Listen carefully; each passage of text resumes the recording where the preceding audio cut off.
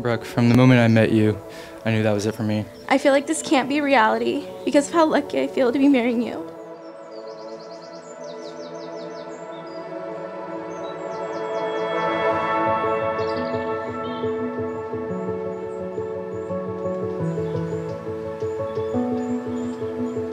One day I pull up to the house, there is Brooke and this boy sitting there talking.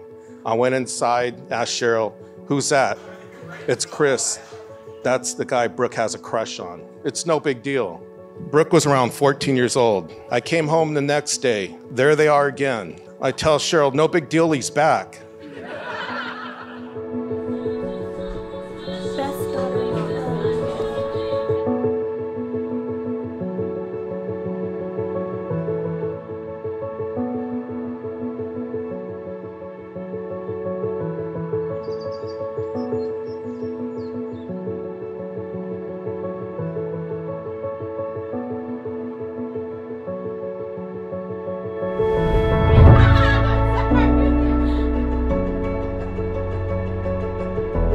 Perhaps the greatest is when you meet the person who makes you feel complete.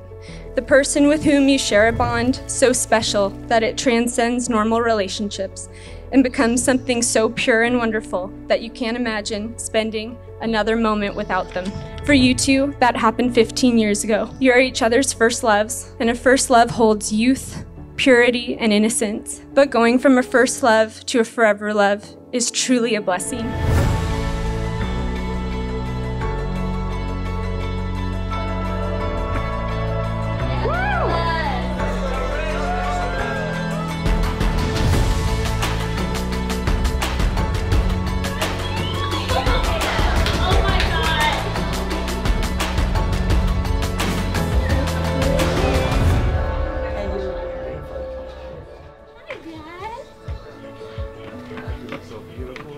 You look so good. I love how handsome you look. Wait, there's still a long way to go. Nothing feels more perfect than this moment standing here with you and our closest family and friends. The summer of 2006, when we fell in love, was the best thing that happened to me.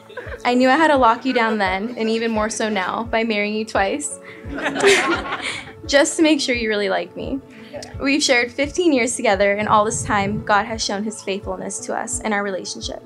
You're a man I couldn't dream up or think I was deserving of. You make me feel safe, heard, respected, and giddy still to this day. I know we always say God exceeds our expectations, but he really outdid himself when he brought me you. Heavenly Father, I just thank you for the relationship that Brooke and I have been able to build. I pray that you would continue to the light in our relationship, guiding us wherever we may go. Allow me to be the man that Brooke wants me to be, and that this day will be a reminder of the love that we have for each other and the commitment that we're willing to take for each other and the lengths that we're willing to go to ensure each other's happiness. In your name I pray, Lord. Amen. Okay, I'll see you soon. Love you, Vivian. Love you.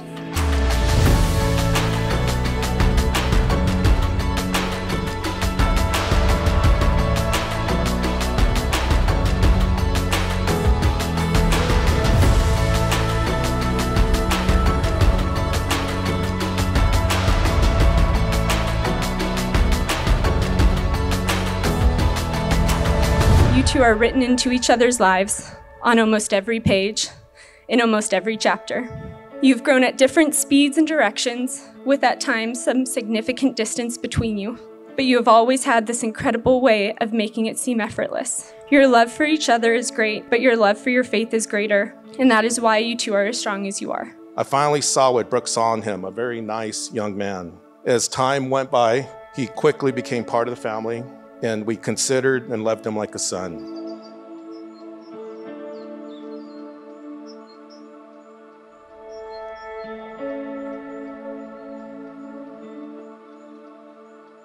I feel blessed you are choosing me today to be your forever. I know that no matter where we are in this world, God will always be our foundation and you'll always be my home. I love you with all that I am and I'm proud to be your wife. I love you.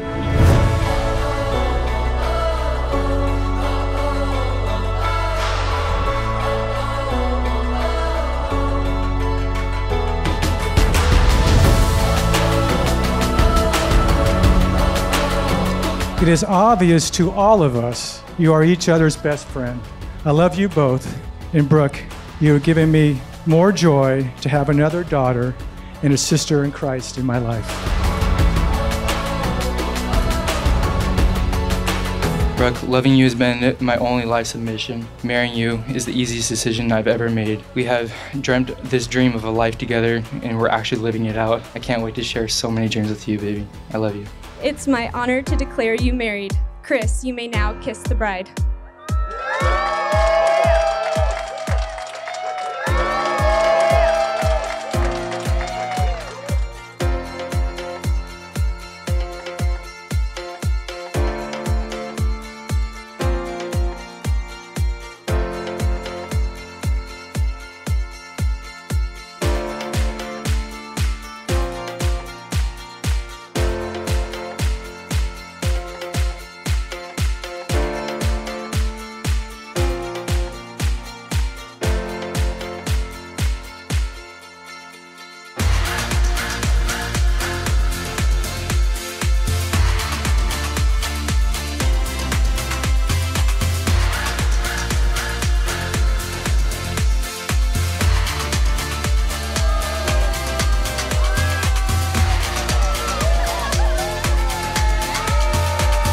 After all of these years, they don't take each other for granted. They're a real team. This is real love, and it's something that I know I aspire to, and I'm sure you inspire a lot of people. Chris, my big brother of 15 years. Within the first year you and Brooke started dating, you immediately became family. You have brought our entire family so much joy and laughter, and all of my favorite family memories have you in them. Thank you for not only loving Brooke so perfectly, but allowing our entire family experience those loving moments as well. People search their whole lives to find what you two have found in each other, which is a home.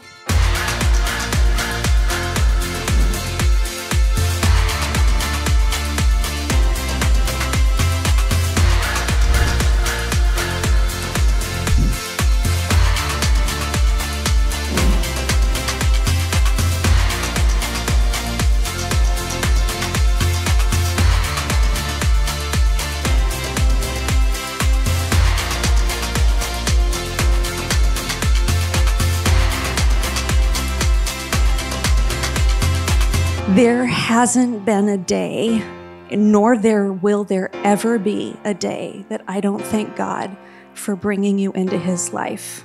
From one Mr. and Mrs. Del Carlo to another Mr. and Mrs. Del Carlo,